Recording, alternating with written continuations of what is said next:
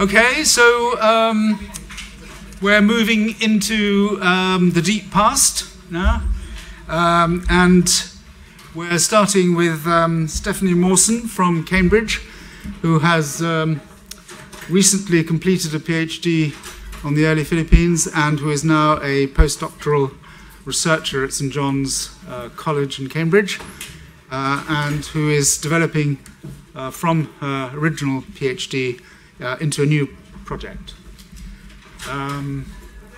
Right, how are we doing? I tried to get them all to come in, but there's a slight... yes, I think Christine has gone to shepherd all the remaining people in, but let's make a start then, if you'd like to go. 20 minutes. Yeah, good. So thanks everyone for being here so bright and early, and it's a real honour to be here, and I'm really looking forward to our conversation. So I guess we probably all know that the Spanish colonial period in the Philippines is marked by conflict between the Spanish and the polities in the south part of the archipelago.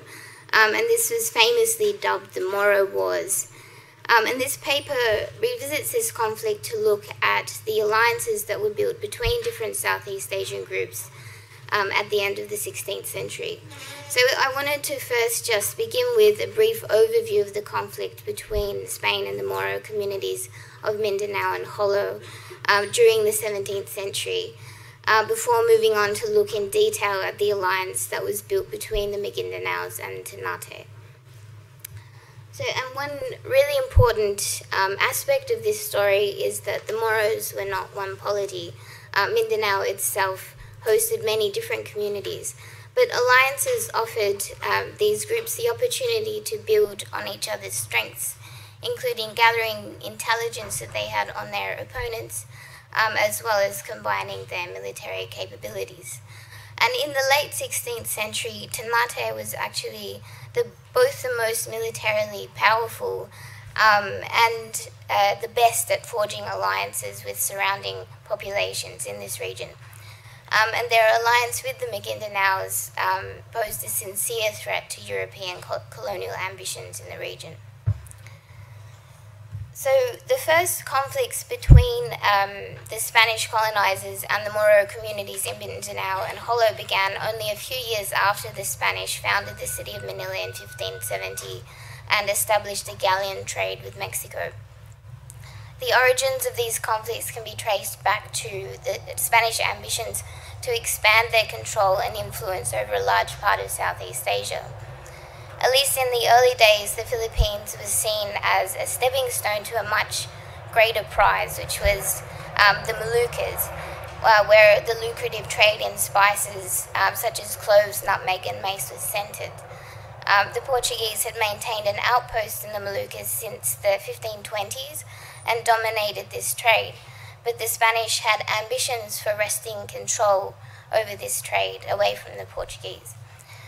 And so consequently, Spanish ambitions, they had ambitions to expand southwards from the Philippines, and they proposed to do this very early on after the founding of Manila. And these ambitions were most clearly articulated by Governor Francisco de Sande, who was the third governor of the Philippines.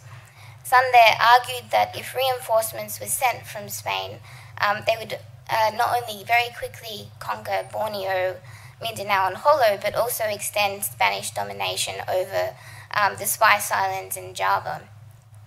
And he also believed that China itself could be conquered, just much in the same way that the Spanish conquered Mexico, the Aztecs in Mexico, with just a handful of valiant conquistadors.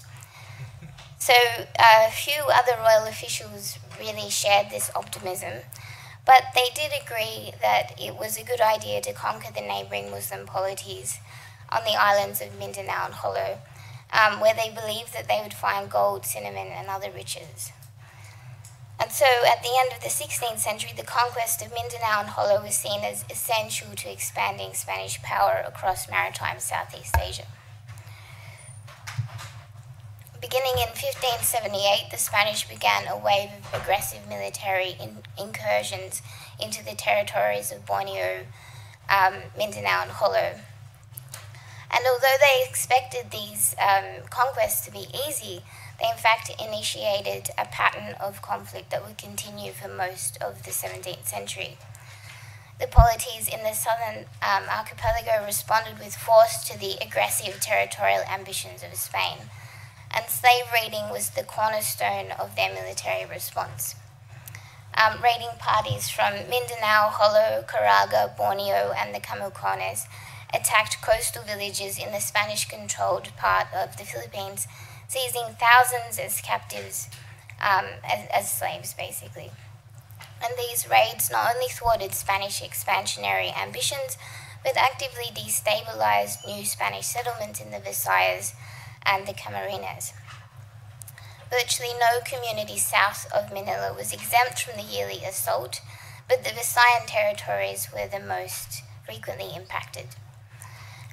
For example, over just 3 years between 1599 and 1602, Maguindanao raiders seized 2,300 slaves from Visayan territories, while in 1635, Governor Hurtado de Corcuera estimated that raiders from Borneo and the Camucones had collectively captured around 25,000 to 30,000 vassals of the King of Spain. On occasion, raiders would venture very close to Manila as a way of demonstrating the weaknesses of Spanish defenses. And raiders also used other tactics to disrupt the Spanish occupation of the Philippines. The Maguindanaos in particular tried to convince certain communities in the Visayas to break their connections with Spain and to become tributaries of the Maguindanaos instead. And the Zulus of Jolo attacked infrastructure such as shipyards as a way of damaging Spanish economic power in the region. On the whole, the Spanish struggled to respond to all of these raiding activities. Initially, they tried raising defensive armadas to protect Visayan communities before shifting to diplomacy and then finally to aggressive military incursions. But most of this was actually quite ineffective, and the pattern of raiding continued throughout the century up until 1663, when the Spanish were forced to withdraw all of their military personnel from Mindanao, Ternate, and the Calamianes. Alliances between different polities in the southern archipelago were a really important part of this conflict. And I'm going to focus here on one particular alliance that emerged between the Maguindanaos and Ternate. So who were the Ternatans? Ternate and Brunei were two major poles of commercial and political influence in this region at the end of the 16th century. Both were trading hubs with extensive connections throughout the Malay world, as well as established trading relationships with China, Siam, the Arabian Peninsula, and more recently with the Portuguese. As the only clove-producing islands in the world, the Moluccas had attracted traders to their ports for centuries. But Ternate's rise to prominence as a regional power in the late 16th century was in fact linked to this relationship with the Portuguese. Since 1522, the Portuguese had occupied fortified positions in Ternate and Tidore and had established a unique trading partnership with these islands. And this relationship was never particularly peaceful, but a series of events in the 1570s led the Ternatans to break their alliance with the Portuguese, allowing them to rapidly expand their regional influence. In 1570, the Sultan of Ternate, Hairun, was assassinated by the Portuguese, initiating a period of anti-colonial rebellion leading to the eventual expulsion of the Portuguese from the island in 1575. And over the course of the next several decades, the Ternatans set about establishing an extensive tributary network which extended across the majority of island polities throughout the Banda, Celebes, and Moluccas seas. By these means, Ternate consolidated their power in the region, seized greater control over the spice trade from neighbouring rivals in Tidore, and ensured that any uninvited future European interventions would be met with considerable resistance. And the spice trade continued to thrive without a European monopoly. And by these means, Ternate was able to strengthen not only, skipped ahead, a 1603 description of Ternate noted the island regularly received traders from Java and elsewhere in the Malay archipelago, as well as Turks who travelled via Java and Aceh. Now, this interaction with lucrative global trading markets meant that Ternate had access to sophisticated weaponry, including artillery.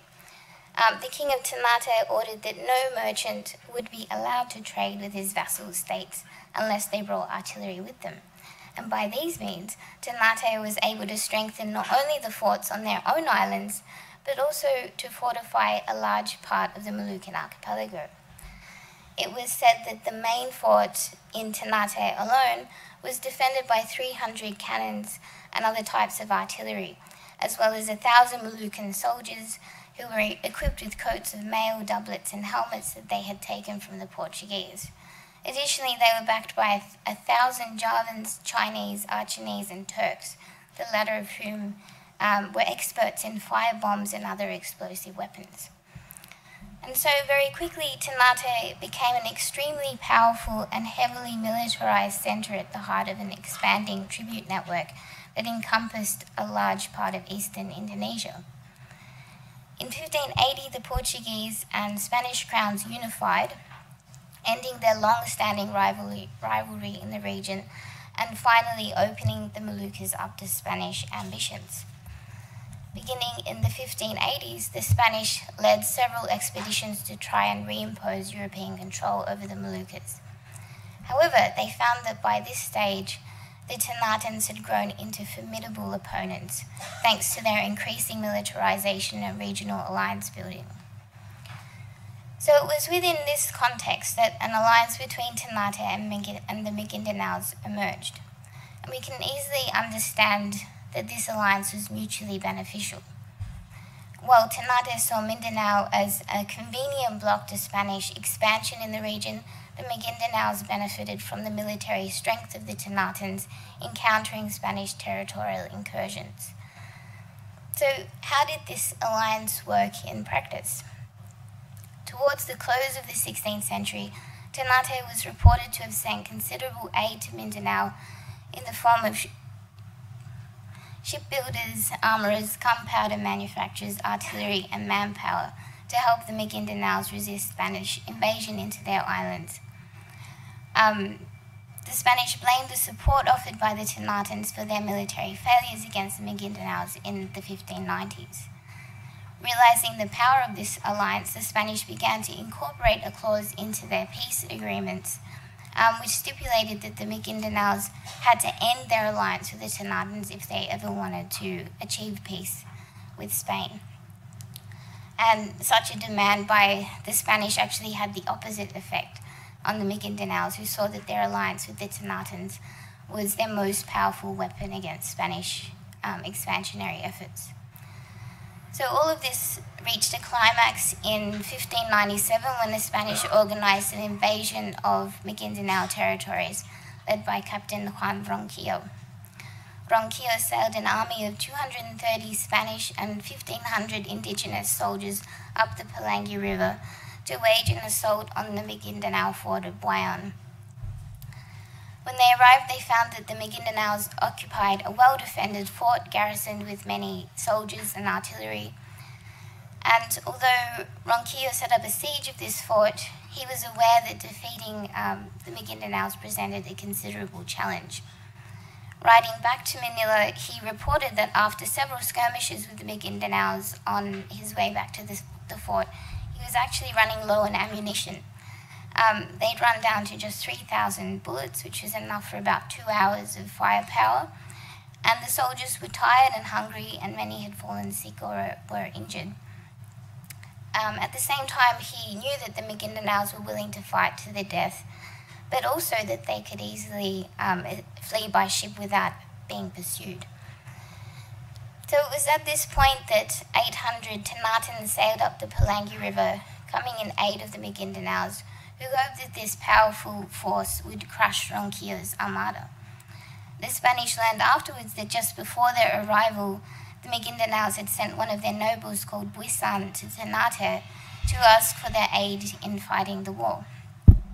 Well, in Ternate, Mawson arranged the marriage of the daughter of the king of Ternate to another Maguindanao ruler, Raja Mura, thus solidifying the alliance between the two polities. The king of Ternate then sent these 800 soldiers to intercept the Spanish on the Palangi River. So Ronquillo met the Ternatans by land and by water, and a major battle ensued in which the Ternatans were soundly defeated and their general Kachul Babu was killed. This victory was significant. Up to that point, the Ternatans were widely believed to be undefeatable. And in shock, the Maguindanaos agreed to sign Ronquillo's treaty, and he returned to Manila in triumph. But despite this, the Spanish never actually consolidated their victory. The following year, they withdrew all of their forces from Maguindanao, ceding all of the gains that they had made against the Maguindanaos and the Ternatans. And nominally, this was because of reports that English ships had entered Indonesian waters, and they were worried that they might sail upon Manila. But the reality was that despite having won the battle, the Spanish lacked the capacity to genuinely occupy the territory of Maguindanao. Ronquillo's victorious expedition was in reality a costly reprisal mission that failed to achieve any conquest. The peace treaty with the Maguindanaos was dead almost as soon as it was signed, and Maguindanao raiding resumed and steadily increased in the years to come. So following these events in Mindanao, the Spanish began to focus their efforts on conquering the Moluccas. And this move was definitely motivated by a desire to control the spice trade, but it was also clearly a response to the increasing influence of Ternate on Mindanao. An initial attempt in 1603 resulted in a humiliating defeat for the Spanish, with the Ternatans outsmarting them militarily. However, in 1606, bolstered by considerable reinforcements from Mexico and Spain, the Spanish finally succeeded in invading Ternate, seizing their fort and capturing their king. The king of Ternate, Kachul Bure, along with 24 other Ternatan rulers, were captured and brought to Manila, where they were kept as hostages of the Spanish crown for the next several decades.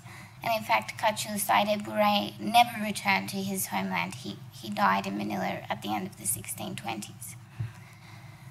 So the Spanish hoped that by conquering Ternate, they could cut off the supply of military aid to the Maguindanaos.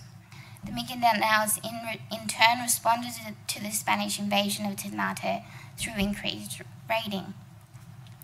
In 1608, the Audiencia reported that in April, the Maguindanaos had sailed with 77 caracoas and attacked the islands of Leyte and Ibabao. They had robbed and burnt churches, taking many captives. The Spanish ambassador to Mindanao, Fray Melchor Hurtado, laid the blame for this situation squarely on Spanish involvement in Ternate. He noted that the Maguindanaos were united with Ternate in religion, friendship, and trade, and recognized Ternate as superior. By that time, Ternate had also forged an alliance with the Dutch, who by then had established their own fortifications in that island, just a league away from the Spanish fort. Melchor Hurtado also reported that letters had been sent in secret from Mindanao to the imprisoned king of Ternate in Manila, and some Maguindanaos had travelled there with the aim of rescuing him and restoring him to his throne. Melchor Hurtado warned that it was possible that the Maguindanaos would ally themselves with the Dutch and gather together a great armada to sail on Manila to achieve their plan of liberating the Ternatan king and restoring him to his throne. And he believed that this placed the Spanish in the greatest danger that they had ever been in since arriving in the Philippines. So while the 1606 conquest of Ternate was successful in that the Spanish succeeded in reclaiming possession of the Portuguese fort in Ternate, the Spanish never overcame Ternate's power. The arrival of the Dutch in the Moluccas and their alliance with Ternate locked the Spanish into a costly war of attrition that lasted until their withdrawal from the Moluccas in 1663. At the same time, bereft of their long-standing ally, the Maguindanaos sought to forge a new alliance through marriage with the Zulus of Holo. This alliance was to prove as devastating as the last, and raiding continued for the next half a century. During this period, raiding parties from Maguindanao, Holo, Caraga, the Camucones, and Borneo continued to threaten the Spanish presence in the region by attacking Spanish vessels, seizing indigenous Filipinos and Spanish missionaries as captives, eroding Spanish authority in the Visayas, and attacking key Spanish shipyards. Alliances between all of these oppositional polities were an integral part in ensuring that this resistance to Spanish domination was as effective as it was. So just to conclude, alliances were always an important part of intergroup warfare in the Philippine archipelago.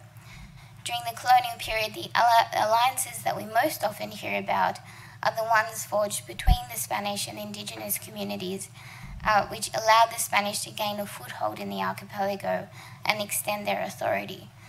Yet we need to also consider that these alliances could become powerful tools used by communities against European ambitions in this region.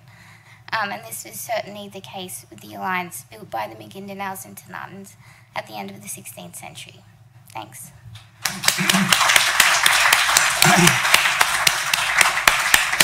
Thank you very much, and particularly for keeping to your time. We'll go straight on to Miguel Lourenço with a very closely allied paper, shifting from the Spaniards to the Portuguese. So whilst you're gathering up your... Maybe one question for Stephanie? Quick question whilst we're changing speakers. No, right. Yes, Annabelle. Thank you very much. Absolutely fascinating.